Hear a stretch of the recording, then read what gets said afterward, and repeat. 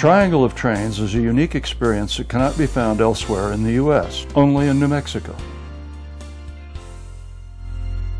We start our trip in Santa Fe with the Santa Fe Southern Railway. Our friend Glenn boards one of the vintage coaches. Rolling through the high desert country, Engine 93, built in 1956, pulling freight cars and passenger coaches, built in the early 1900s, arrives in Lamy, the first leg of the triangle. The depot in Lamy was built about 1909. It is one of many stops for the Amtrak Southwest Chief on its way from Chicago to Los Angeles. The next leg of the triangle is Albuquerque, and Glenn boards train number 3. The train will pass through Cerrillos, where parts of the movie Young Guns was shot. It will also pass through 3 pueblos, with majestic Sandia Mountain as a backdrop. Amtrak's Southwest Chief, Train 3, is on time in Albuquerque.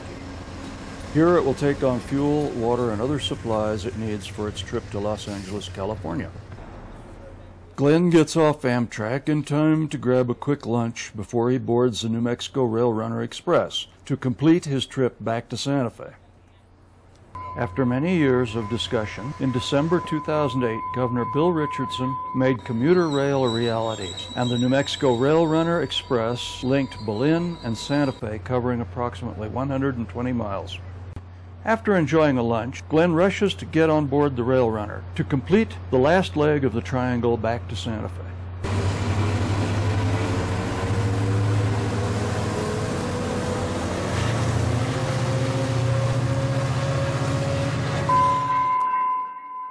After an hour and 20-minute train ride, the Rail Runner Express arrives in a newly renovated Santa Fe rail yard.